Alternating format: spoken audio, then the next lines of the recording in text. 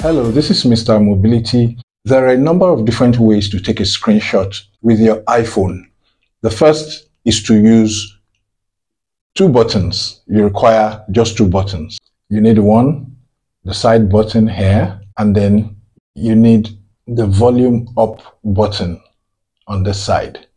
The side button, which doubles as the power button, and the volume up button on the side. What you do is you press them together at the same time and release them together like this, and screenshot is taken and saved away into your gallery.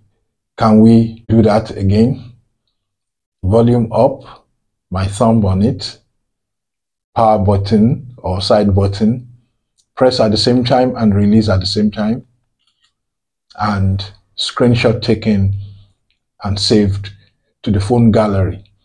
The second way to take a screenshot on your iPhone, if you do not want to use any of the physical buttons, is to use Siri.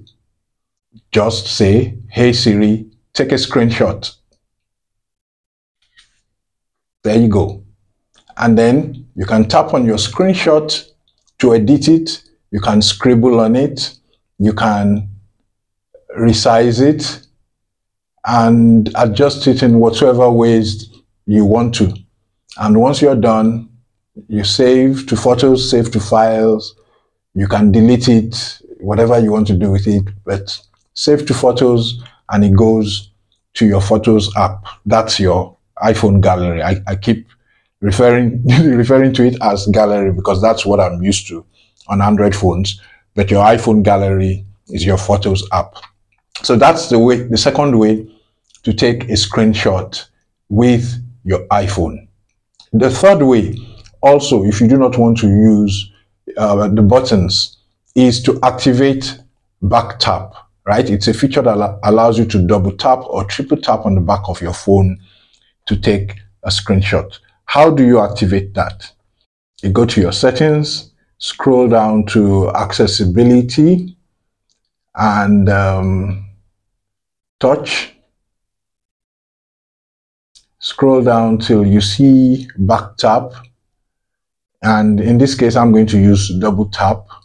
So double tap, what do I want to do? Screenshot. So I want to set it to be able to take screenshots. So I set that and then I go back. As you can see here now, under double tap, screenshot is listed.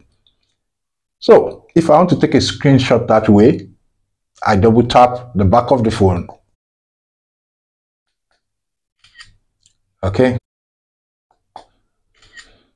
Okay, and the screenshot is taken. Again, you can edit by tapping on the screenshot, etc., etc., and then you save.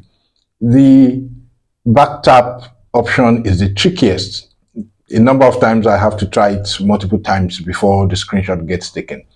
The easiest, as far as I'm concerned, is to use the two buttons, volume up and the side button. Next to that, Siri also does an excellent job.